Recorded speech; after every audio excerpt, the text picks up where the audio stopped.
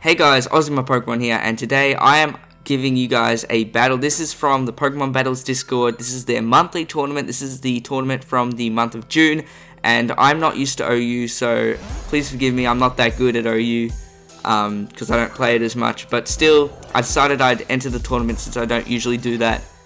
And yeah, so basically, I lead off with Landorus because it's a good lead, you know, Choice Scarf Landorus.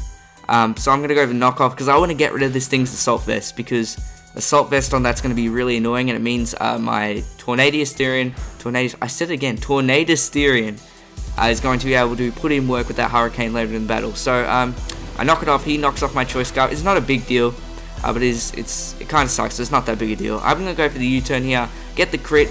Didn't really matter that much as the course of the battle goes on. And I'm going to go into Heatran, obviously because he can't really hit me, even though I know that Tangrowths carry Earthquake, but for some reason, like, he could have gone for Earthquake there and taken me out, but he probably predicted the switch. But I went straight for the Magma Storm here, and I wanted to get some damage on whatever was coming in. Even if he stayed in, I know that I would have taken him out, so I didn't really have to worry about the Earthquake because I'm faster than him. I just had to worry about the miss.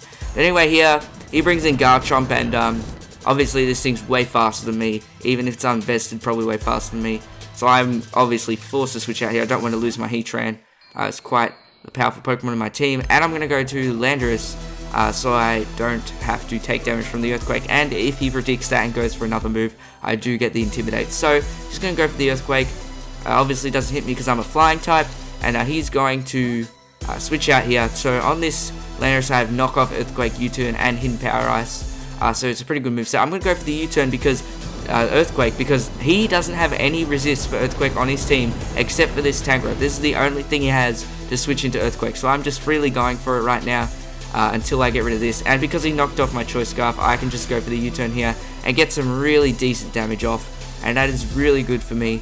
So this Tangrowth is kind of the only problem to my team. Once I get through this, I can basically do whatever I want. So I'm going to send out my Tornadus-Therian as he goes for the Earthquake, as I predicted him for him to predict me to go on a Heatran. So I'm going to go, I believe, either for the U-turn or the Hurricane here, or the knockoff. No, I go for the U-turn. I don't know why I'd go for knockoff. I go for the U-turn, and it doesn't do much because he's 4 times resist, obviously.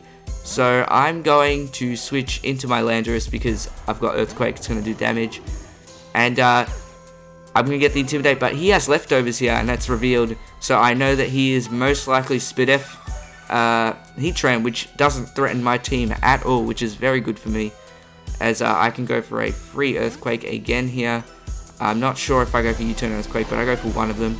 I don't have my Choice Scarf anymore, so I don't outspeed this Garchomp, which really sucks. And because I am not invested in attack that much, I believe I got 4 or something, because I've got to have those defense investments, this doesn't even KO the Garchomp. So that's quite unfortunate, but it doesn't matter. I can just switch into my Clefable, max defense Clefable. I love using Clefable.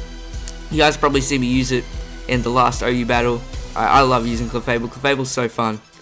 Unfortunately, I don't like playing OU, but when you go to find battles, the only tier people want to play is OU, which kind of sucks. So I'm going to go for the Stealth Rock here because obviously I know he's going to go Scizor, and it's probably the best play I can do. It's really annoying me how people aren't expecting the Fire Blast on Clefable. I mean, I don't know. Like, you got to be careful of that because I've played so many battles where people don't expect it, and like if I had it, like you got to be careful. I'm just getting sick of people staying in on Clefable when they're 4 times weak to fire. You know, I might just run Fire Blast on my Clefable so I can catch up people to do it, because Fire Blast used to be always on Clefable, and now just because it's like less common, people aren't doing it. So anyway, I bring in my Landorus. Intimidate is going to make his attacks do nothing as he U-turns out, which is the play right there, as he goes into his Greninja, which is a threat to my team. If it's Ash Greninja, it is a threat because I don't really have that many Squidgens for it, but just kidding, I actually have the Gastrodon, but he predicts that because this guy is a really smart player who predicts my switch into Gastrodon. Gastrodon is actually the GOAT. He is insane in this battle, you guys will see. But yeah, he predicts that, which is a really good play on his part. Tangrowth is still kind of walling my whole team, but like I said, once I get rid of that, I should be able to beat his whole team. So I am going to switch into my Landorus because I predict his Earthquake because I know he's trying to catch my Heatran. You need to give up because I'm not switching Heatran on this thing because I know he has Earthquake and that'll definitely take me out because I'm not defensive. I am max speed, I believe. So he's going to bring in his Heatran as I go for the U-turn. I was so close to clicking Earthquake right here because I knew he was going to switch. I was so close to doing it. Imagine if I did that. It would have been insane. Doesn't really matter though. So I'm going to go into my Heatran, and I know his Spidef, so he's not running Earth Power, and even if it was, it's not going to one-hit KO me, I believe, because he's max HP, max Spidef. But I know my Earth Power is not going to kill, so he's going to protect, and it doesn't really matter. Earth Power wouldn't have killed anyway. From where he's at now, I guess he just wanted some health back. So he's going to protect to try and get as much health as possible, and maybe he thought I was fearing that he would have Earth Power, but I know his set because I know the Spidef Heatran set. I know he can't touch me, so I'm just going to go for my own Earth Power right here and do some pretty decent damage. Look at that, brings him down to around 10%. As he's going to go for the Stealth Rock, which doesn't really threaten my team that much. It does annoy my Tornadus, but apart from that, I can just defog him away. Plus, I got Regenerator, so I get all the health back from Stealth Rocks anyway, so it's not that big a deal. I'm going to go for the Earth Power again. And I was really close to clicking Magma Storm on this because I knew he was going to switch. I don't think he'd really sack his Heatran that easily. So it's actually really close to going for the Magma Storm on this turn right now because I knew he was going to switch, and it would have done. I think probably would have done more to Greninja. Maybe. Actually, no. Earth Power was probably the best play right here because he went Greninja. But I figured, you know, after Rocks and Earth Power, like, it's going to do a lot of damage to Greninja. Like, it's not going to KO, but it's going to put him in a range where he can only switch in 2 more times from the Stealth Rock. So, I thought that was pretty good. And I'm going to go Gastrodon here. Gastrodon actually walls Greninja. Like, people don't understand, Gastrodon has a really good niche in this meta because he walls Greninja, Tapu Koko, and he has a really good matchup against, Magiona, and that's why people run Earthquake on it, but I really, because it's Assault Vest Mag, but I really like using Earth Power. Unfortunately, I can't see myself using Earthquake in the future. I use Earth Power. So, here he's going to go into Heatran, and I go for the Scold, and that is going to take out Heatran. That is the first KO for Gastrodon. Gastrodon is actually insane. Like, he had to play around this Gastrodon so hard. And then he sends out Tangrowth here. Tangrowth is still a problem to my team. I need this thing to leave. Please go away. Like, if I get rid of this thing, I actually win. Like, there's nothing he can do after this. So I'm going to go into my Landorus. And he actually makes a really nice play here. I think he gave up trying to predict for my Heatran around this point. Like, he just started to, you know, stop predicting as he goes for the Giga Drain. Look how much damage this does. It's a definite 2-hit KO. I'm like, nah, I don't like that. I don't want to die. I want to keep my Landorus around for a bit longer. So I'm actually, wait, no. I go for the Hidden Power. I was completely expecting him to sack... I was expecting to sack my Landorus, but unfortunately he goes for Earthquake, predicting Heatran. And I'm going to go for the U-turn here. I thought Hidden Power Ice would do a lot more, considering, you know, 50 special defense. But apparently it does less than U-turn, which is crazy. So I'm going to go Tornadus right here. I am going to take Stealth Rock damage, which is quite unfortunate, but he's going to go for the Giga Drain, I believe, and that does a lot of damage. Like, I didn't expect it to do as much as it did. Like, it didn't do much, but that's still more than I thought it would do.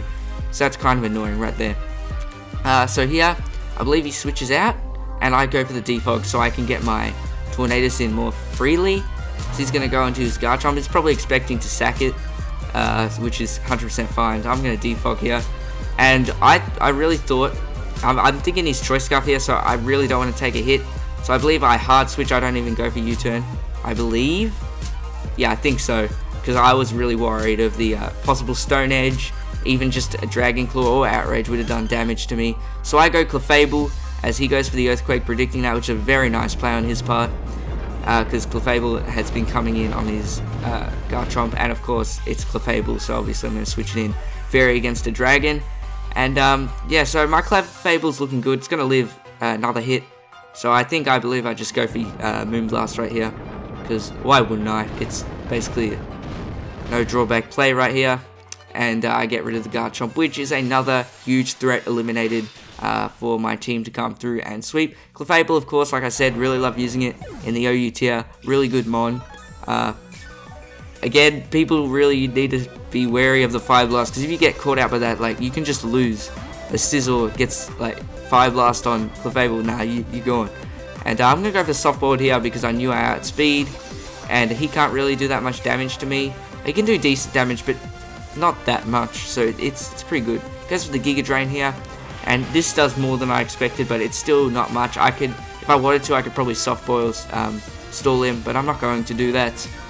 After these leftovers, I'm looking above 50%, which is of course really good. And I'm going to switch out because I would like to keep my Clefable a bit more healthy.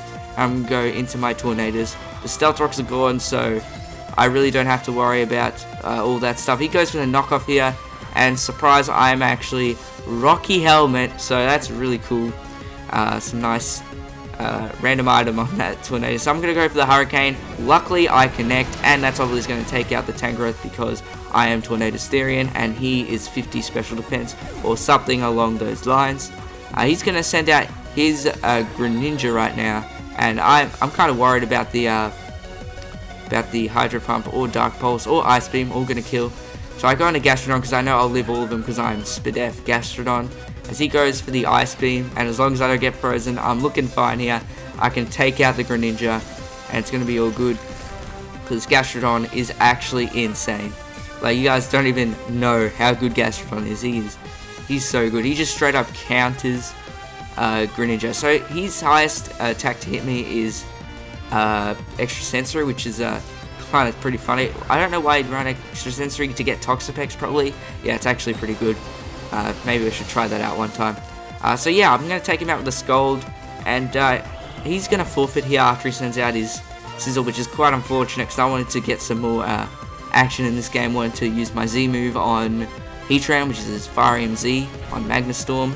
It's really good because what you do, I'll probably explain in another video, but basically you bring it in on someone that's weak to it, they'll switch to Landorus, and you just go for that Fire EMZ on the switch, and it always takes out Landorus, probably unless it's a Solfest. But anyway guys, if you did enjoy this Wi-Fi battle, make sure to leave a like.